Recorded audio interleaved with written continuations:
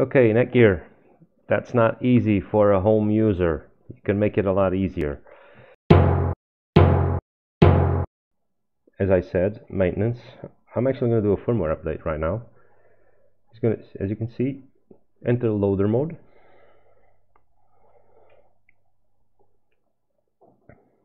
You do browse.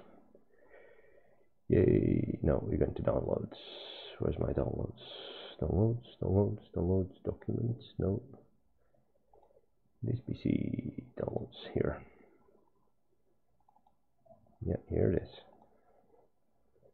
And apply. One thing I like to do is see this. Oh, too late.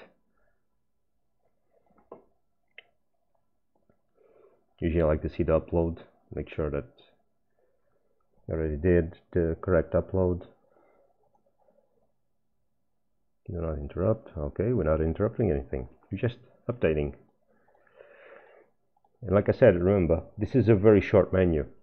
The only way to get out of here is through, if you press cancel, it won't do anything. You have to do reboot. If you don't want to, imagine you go into this menu and you don't want to do the upgrade. The only option is to get out of here is to reboot. Then you go back to the normal menu. Okay, if you update your device, okay, we're not interrupting anything. If you update your device and you end up with the same screen I just have now, and it won't leave this screen. I already set I had to set my network on the same network as the default IP address of the device. It was not doing wasn't doing anything. No switch exists in local area. Yes, I know, because it's just rebooting. What happened is I did the firmware from the browser, and after a while, then I thought that's too much for an update. You can see here on this graphics, you can see the upload I just did. I tried to upload the firmware from here again. It's still the name here, but it wouldn't do. So what I did, I grabbed the app. I'm gonna do refresh once in a while, see if it finds it. Okay, now it has the other IP address. Okay, so I'm gonna have to get out of this network now.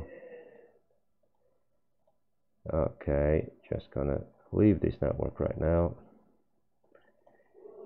Just gonna put this into automatic properties. Automatic, go. Let's get out of here. And from now on, we're going to be able to see, what was it? Was this one? Yes. Let's do a refresh here. Yay, we're back. Okay, Netgear, that's not easy for a home user. You can make it a lot easier.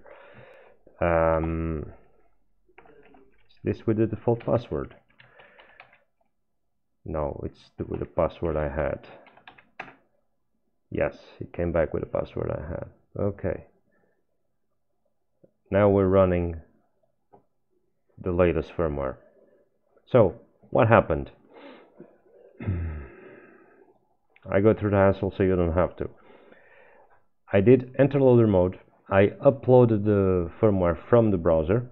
Everything seemed normal until I got to a point where it said, no, this is your, it was just like here. Right now this is not refreshing because it already changed the IP address. So I went to a point where I couldn't leave that menu and I couldn't do the upload. So the only way I found was through the configuration utility on my PC, choose the let me just do a refresh.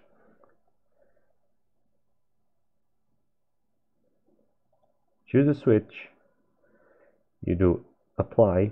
That's a login now, but well, whatever. And from here you could choose the firmware. It was like it was like you need a firmware. Right, I already sent the firmware.